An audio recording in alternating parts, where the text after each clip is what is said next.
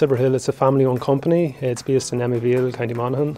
We were established in 1962 by the Steele family, Mr. and Mrs. Steele, and today their son Stuart is the managing director, and we export our duck all over the world.